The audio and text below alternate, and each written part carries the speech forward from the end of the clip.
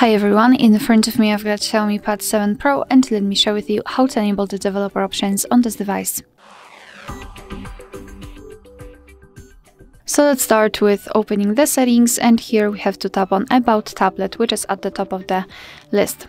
Now let's localize this OS version and keep tapping on it until you'll see that you're in the developer mode.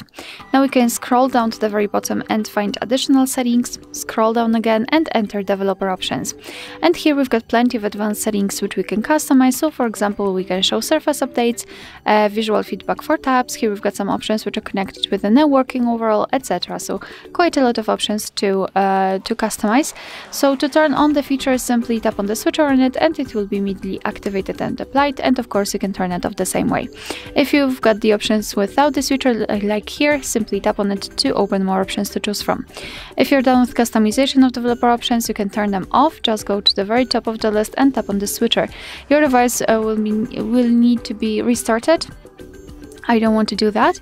However, after restarting, the developer options will disappear from the additional settings list, but of course no worries, you can customize them again. Just go back to the build number step or actually OS version step and keep tapping. Alright, so that will be all. Thank you so much for watching. Please hit the subscribe button and leave the thumbs up.